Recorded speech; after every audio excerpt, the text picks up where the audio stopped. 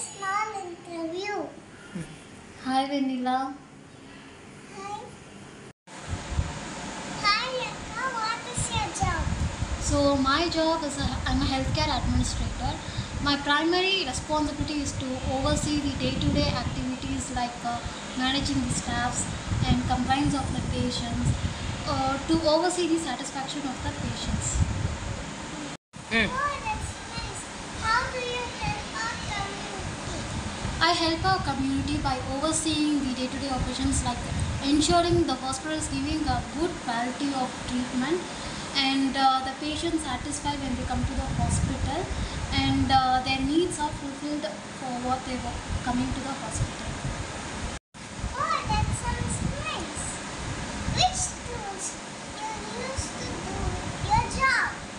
I use tools like electronic health records to maintain the record of patients about their previous health treatments, and also some software for the hospital to collect the data, and many more like that. Mostly we use software. Okay.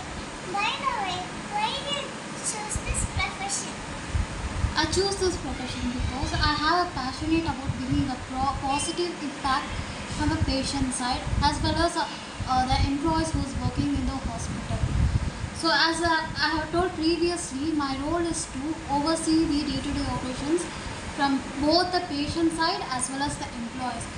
So I want to bring a positive impact on both the sides. But that's interesting. By the way, what is your favorite part about your job? My favorite part is obviously helping the patients who have already have a trouble, so they came to a hospital. My favorite part is like helping them to sort out their issue. Okay. What do you do to keep us safe and healthy? So to keep you safe and healthy, I do patient education, like letting them know what are the patient's rights, and training the staff, and improving the hospital, like getting the credentials like NABH, like that, to improve the hospital standards, which help the patients to trust the hospital. Have you ever helped someone in our community? Yes, of course, I have helped a lot of patients who's coming to the hospital.